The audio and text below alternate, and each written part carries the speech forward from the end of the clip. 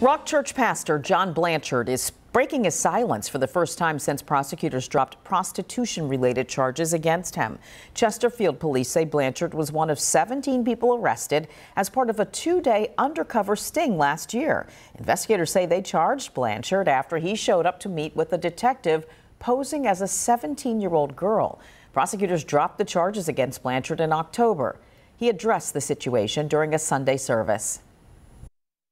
Over the past several months, I've been the subject of vicious and inhuman accusations. These statements are demonstrably false. You can dress up a lie, you can twist it, you can misrepresent it, but I'm sorry, a lie is still a lie. Blanchard also told the congregation he plans to take legal action. 13 News Now reached out to the attorneys for Rock Church to learn more, but we haven't heard back.